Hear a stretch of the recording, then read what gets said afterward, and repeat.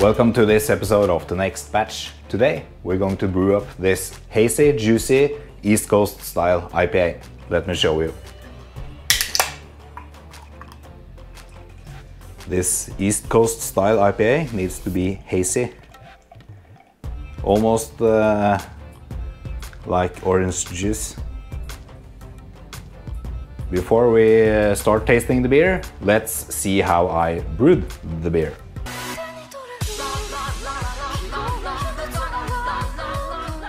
Today is the day before brew day and I'm preparing my brew day tomorrow. I'm going to weigh up my malts and crush my malts.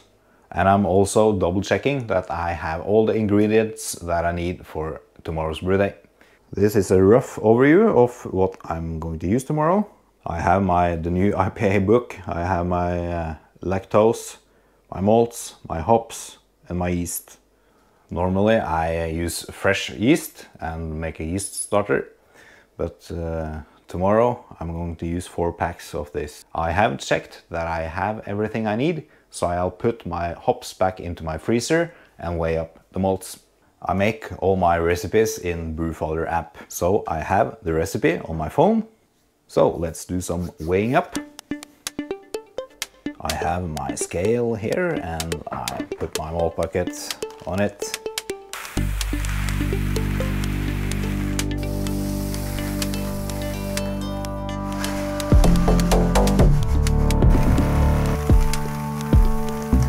Okay, that's it.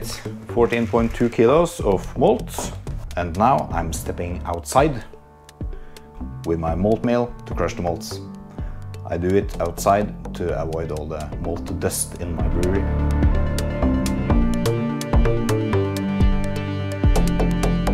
It's brew day and I have mashed overnight. I'll come back to that later. And now I'll stop the mash and start the sparge. Okay, we're finished mashing and I'll remove the malt pipe. I'll wait to start the boil.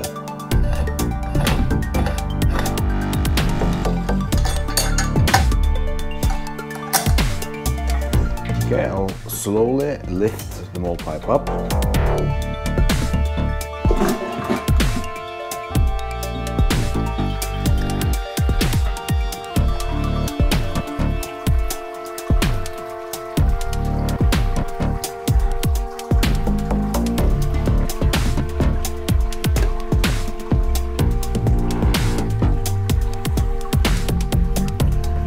Okay, let's start the sparge.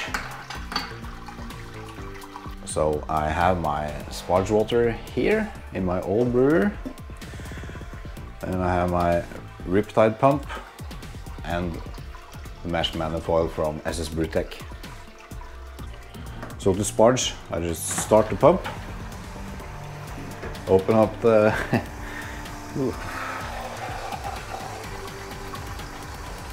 and the water gets pumped through the holes in the mesh manifold. And to adjust the flow, I have this flow control. So you just have to find the balance. Not too much water and not too little water. So the sparge is just to make sure there's nice level of water over the malt bed. This is today's hops: Citra, Galaxy and Mosaic. And for bitter hops, I have Magnum. The water chemistry is extremely important in this beer style. You have to have at least 2 times as much of this calcium chloride than of this calcium sulfate. In this particular batch I had the ratio of 2.71 in favor of the calcium chloride. This is to get that right mouthfeel and that nice juiciness of the beer. The rest of the water chemistry in the beer depends on your brewing water. The amounts that I used in this recipe is based on my soft Norwegian drinking water. We are up to boil and have been boiling for about half an hour. I just added the bittering hops, the 40 grams of Magnum, and now it's time to weigh up the rest of the hops. I have my recipe here in Brewfather app, and here I can see what hops to measure up. So I'll have my phone here. So now it's the 10 minutes hops. 15 grams of Citra, 15 grams of Mosaic, and 15 grams of Galaxy. Citra. I'll leave the name tag on the bag.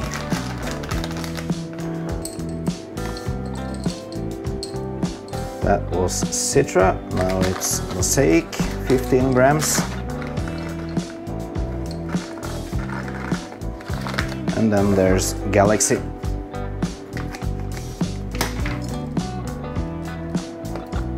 So there we have our 10 minutes addition. On 10 minutes I'm also having half a kilo of lactose in my boil. So I'll weigh that up.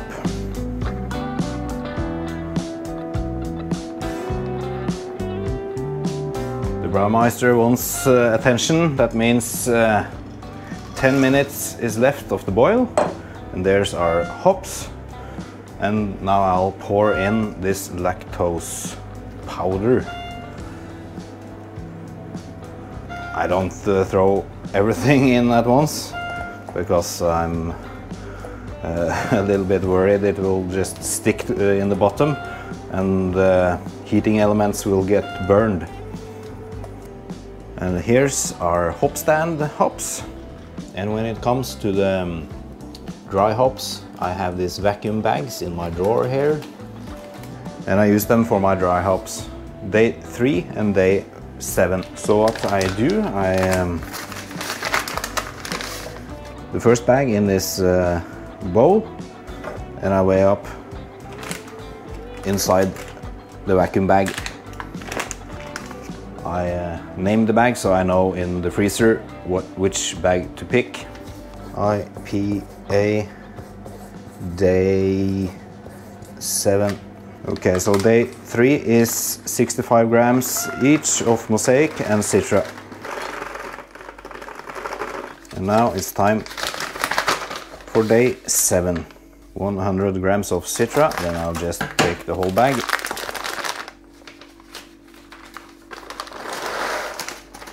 $100 grams of Mosaic, 85 grams of Galaxy. So there we have them, day 3 and day 7.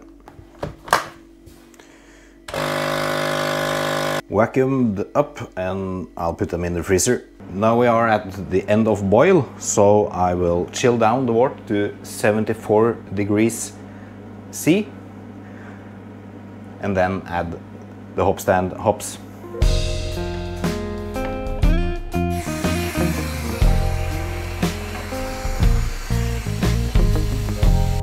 Yes, then we're at about 75, 74 degrees. I turn on the pumps on the Brewmeister to get a good circulation for the hop stand hops. So in they go.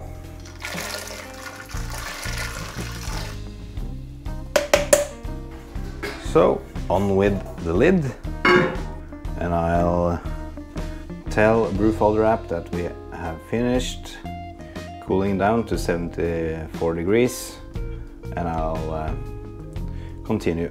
So Brewfather will keep track of the time of my hop stand. Our hop stand is finished, so now I will cool down the wort till 19 degrees C. Now the wort has been chilled to 19 degrees C, and I've hooked up my pump. I star sand my pump. And now I'm ready to transfer the wort to my fermenter. And now the wort gets pumped into my fermenter. While the wort transfers to the fermenter, I throw in one of these tilts to read temperature and gravity during fermentation. That's it. That's the wort. And I can see that my estimated 52 liters of wort to transfer is exactly 52 liters of wort. And now it's time to aerate the wort. 2 minutes of this.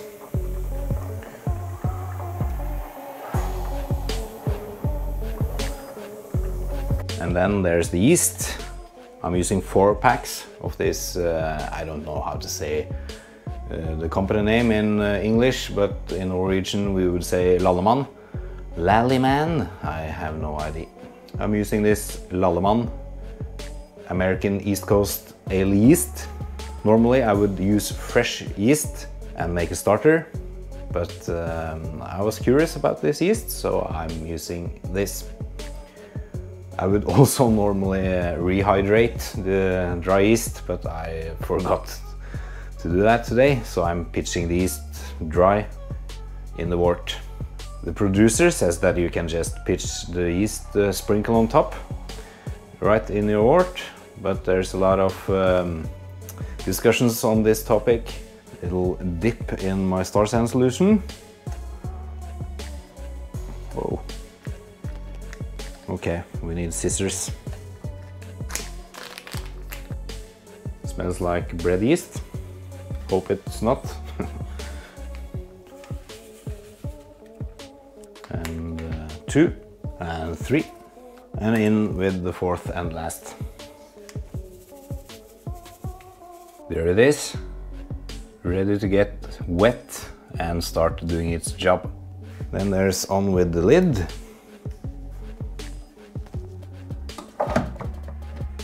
It's all set. I have a blow-off tube into a little bit of star sand solution. So if there's a lot of activity from the yeast, it will just go in my star sand solution there. Here I have my temperature probe from my Inkbird, and I've insulated it with a little sponge. So, see you in 3 days when there's our first dry hop. Before the brew day is finished, there's one more thing to do, and that's our gravity reading. The color and haze looks absolutely great. Our target today was 1067, and the gravity is somewhere between 1066 and 1067, so I think that's okay. My tilt, however, says it's 1069. Okay, so that's it for brew day. Now I have to clean, but I won't bother you with that. Oh, by the way, everything went just fine today. There was no errors, everything went smooth. It was a perfect brew day.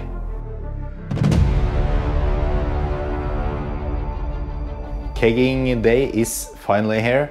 The beer has been fermenting for 14 days, and then it's been cold crashing for 2 or 3 days. So here I have prepared my 3 kegs, and here I also have my CO2 tank.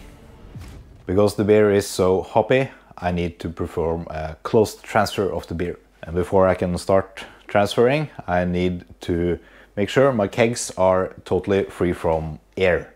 And how do we do that? Well, of course, we need to have CO2 in them instead of air.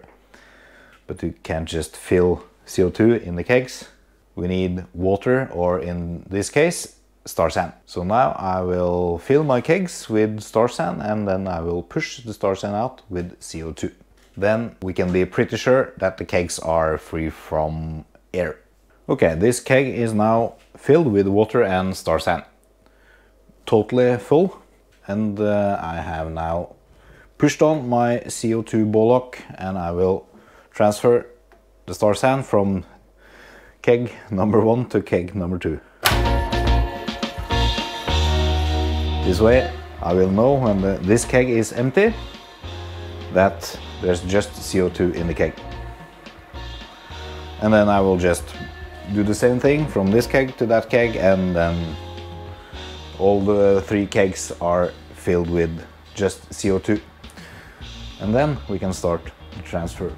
Okay, then this keg is full, and do the same thing with the last keg.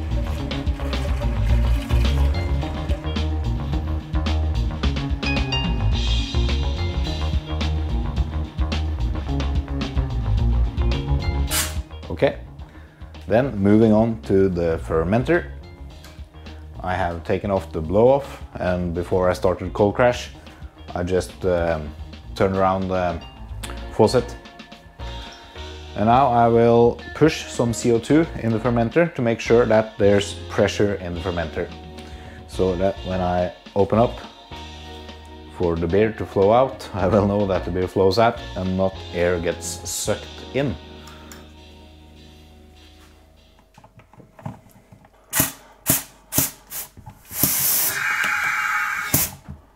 Okay, the first beer I'll just pour in a little glass, so most of the yeast and hop residues come out here at first. First, look at the color and the haze.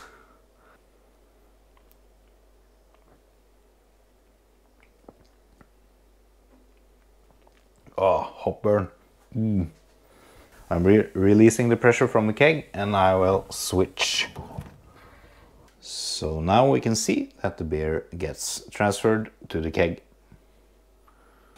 It takes a bit of time when you're kegging like this, but it's well worth it, because you're guaranteed not to get oxidized beer.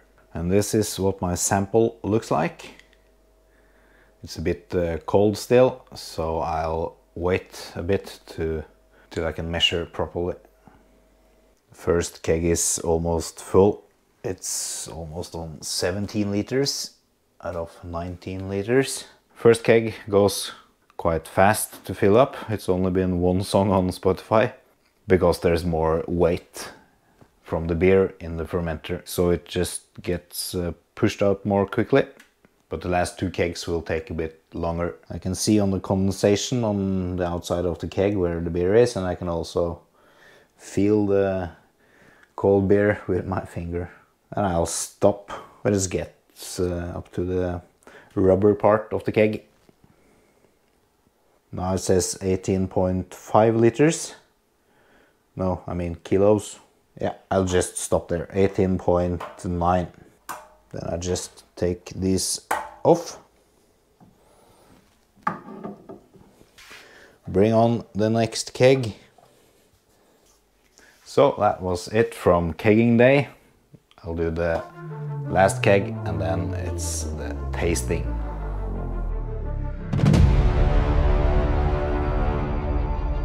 And then the beer is finished. Okay, I'll let you in on a little secret.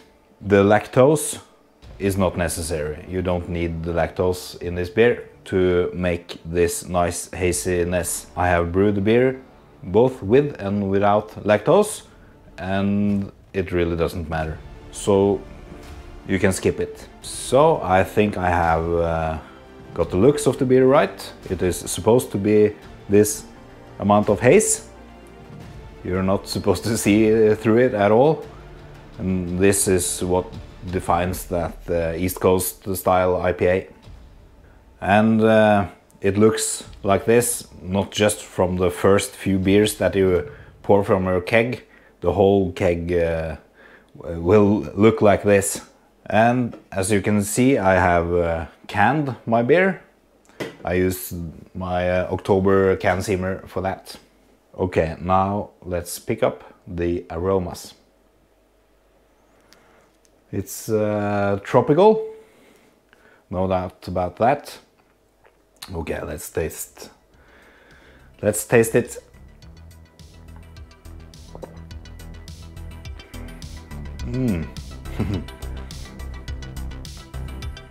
It's really good, if that's allowed to say.